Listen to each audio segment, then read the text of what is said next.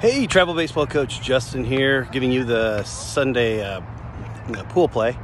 We play, let's see here, Gashouse, 11U at 11 a.m. And then after that, we have to wait for the beginning bracket play later in the evening. With that being said, I'll give you the Sunday recap of the bracket, who we play starting tomorrow. Hey, travel baseball coach Justin here. I'm going to give you our Sunday pool play and bracket recap. Okay, we won our third game against Gashouse, 18-3. We 15-run mercy ruled them in the third inning.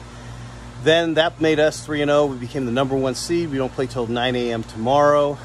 Then I just got back from the bracket games. 4-5 played, which was North against the Junior Falcons out of K Falls, 11U.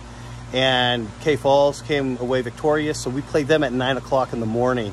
The Riverhawks are the #2 seed. They also went 3-0, and they are going to play the winner of Cottonwood Crush or the NorCal Wolf Pack. I didn't stay to watch that game as it was continuing, but I think Cottonwood Crush was up 13-2, so that's probably the likely winner if I was correct on that score. Anyway, with that being said, travel baseball coach Justin,